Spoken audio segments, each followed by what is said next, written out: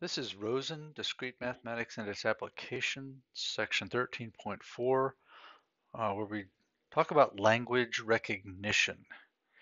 Um, and what we will talk about in this particular video is regular expressions. We'll leave the other portions for other videos.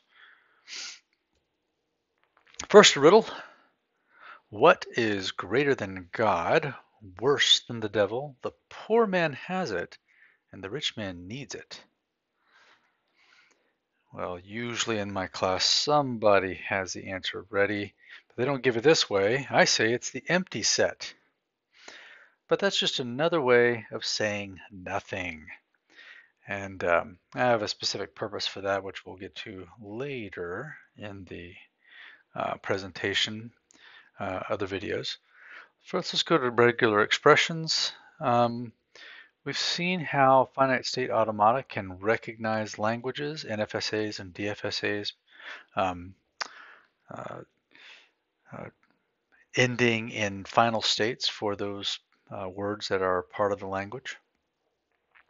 Claney showed that there's an FSA that can recognize the language if and only if it is built up from the null set, the empty string, singleton strings.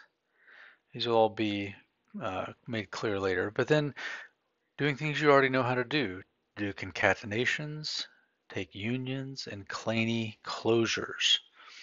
So all of these things you will have experienced in this chapter so far, and we'll see how they kind of pull together to create languages that can be recognized by FSAs. And if we can build a set using these techniques, it's called a regular set.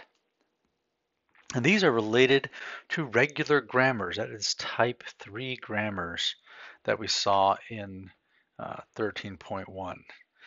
A set is regular if and only if it is generated by regular grammar. We'll see that later. There are other types of sets that cannot be recognized by FSAs, and we'll discuss that in a later video.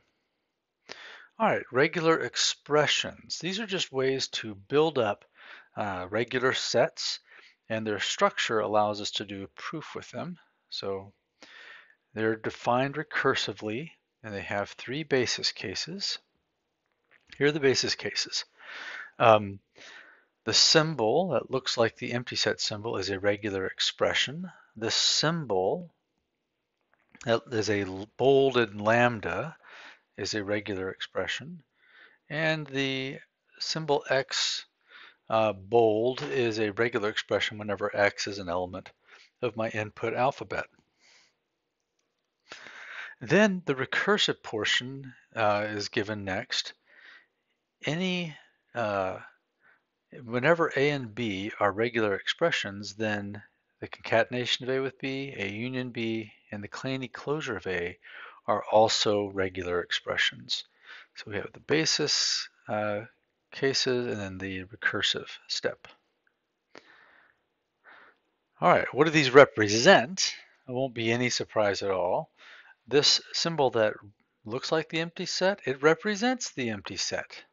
That is the set with no strings in it. And this symbol that looks like the empty string, guess what? It represents the set containing the empty string. And this symbol that looks like one of the symbols from the input alphabet represent the set containing that symbol all by itself. And then the concatenations, unions, and Claney closures represent those sets created by those concatenations, unions, and Claney closures. So it's just another way to write down a set. We've seen other ways to write down a set using roster notation and the brackets. This is the regular expression method for writing down these types of sets. And as I say, we'll see that they're useful in a proof later. And if we can represent a set using these symbols, then they are called regular sets. Let's take a look at just some of the characteristics of them and how we might use them. What are the strings in these regular sets? Well, how about This is 1 concatenated with a Kleene closure of 0. What does that look like? Well, Kleene closure of 0 is any number of zeros. So 1 0 with the star is a 1 followed by any number of zeros, including no zeros. All right, how about this 1 concatenated with 0 and then the whole thing Kleene closure? Well, that means I'm going to be taking this 1 0 any number of times. So 1 concatenated with 0 Kleene closures, any number of copies of 1 0, including the null string. Remember, Kleene closure always contains the empty string. All right, let's see. 0 union 0 1, that's pretty straightforward. It's just the string 0 or the string 0 1. How about 0 concatenated with 0 union 1 Kleene closure? Well, that 0 union 1 Kleene closure looks just like V star. That's just 0 and 1, any number of combinations of them. That's all possible bit strings. But if we add a 0 to the front, we get all possible strings that begin with a 0. And this last one is the Kleene closure of 0 concatenated with 1. The whole thing Kleene closured. And this will represent, notice it will never be able to have a 0 at the end of any string generated this way. So that represents any string not ending with a 0. Of course, that will include the empty string because it is an element of that set. It doesn't end with a 0. All right, so that's English language descriptions of regular expressions. Let's see if we can go the other direction and see if we can find a regular expression for the set of strings having even length. And if I want to have even length, if I build them up from bits that only have length 2, then I should always be even. I want to have all possible words that have length 2 to do that.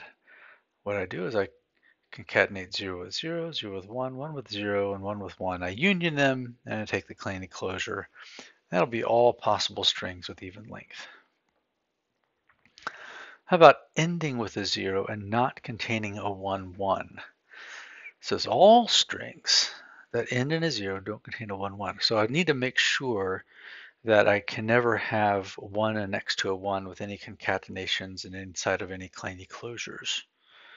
And that means if I build it up with pieces that only have 1 on one side and a 0 on the other, or otherwise zeros, I should be able to avoid it. So here's how I do it.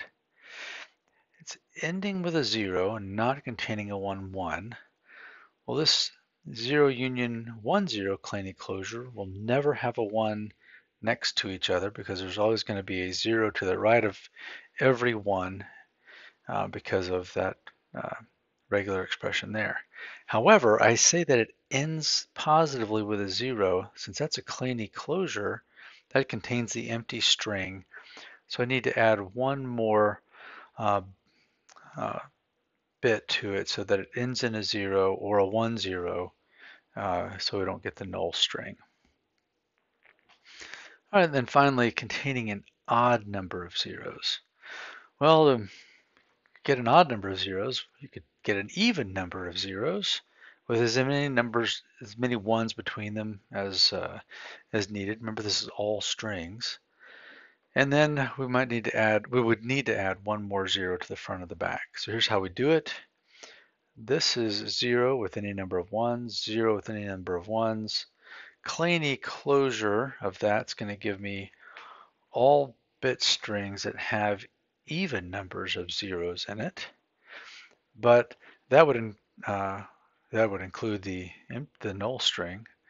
But if I add a 1 Kleene closure 0 and a 1 Kleene closure, that makes sure I have an odd number because I'll have an even number plus 1 zeros. Okay, so that's regular expressions and how we can build up sets using them and describe them in English or take the English and create the regular expression for a set.